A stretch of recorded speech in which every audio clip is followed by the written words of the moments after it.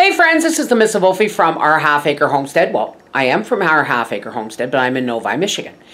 And I've got a whole bunch of videos planned, but you gotta wait till they take place and then I can edit them. But in the meanwhile, Daddy and I went to Walmart and I wanna show you what to do with all those plastic bags.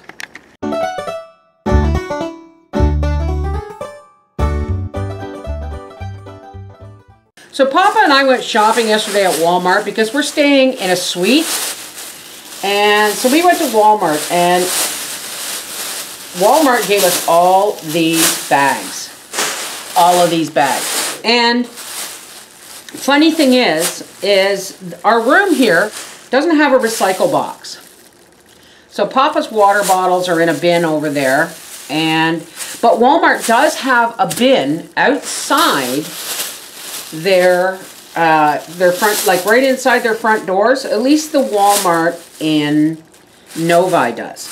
And it has a big bin that says, feel free to recycle the bags. So that's what we're going to do. But if you don't recycle bags, and you use them for other things like, you know, little trash bags and all that stuff, I saw a really cool trick. Okay, so now what I'm going to do is I'm going to take all these bags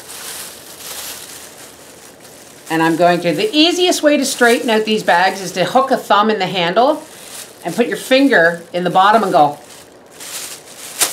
just like that. So now we're going to fold all these bags with the longest part towards you. Okay, now we have them all folded and we're going to take all but the bottom one. This is away from you, and we're going to go like this. And then we're going to fold it, then we're going to roll it, and you make sure all the air is out of these bags. You take the next one and you put the bottom to you. See how the long top is here? And you hook it in here. And you continue, make sure the air is out. You continue to roll. Whoops. Again, make sure there is no air.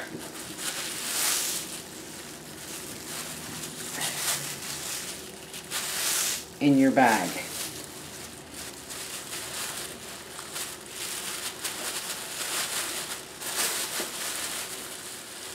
Yes, it's a tedious job, folks, but you know what? If you forget your own shopping bags and you go to the grocery store and they give you plastic, which in Canada, they now charge you a nickel a bag for, you really want to make sure you get your nickel's worth. Okay, there it is. All right. Now, you can put this in an old baby wipes dispenser. You can even put this in an extra large coffee cup from Tim Hortons and just cut a hole in the top and stick this through, because guess what? Now you just go like this and another one pops out and another one pops out. This is the Miss Wolfie from our Half Acre Homestead saying, even if you don't keep these, you can return them to Walmart like this, or you can put them in the recycling like this, because they really do take up a lot less space.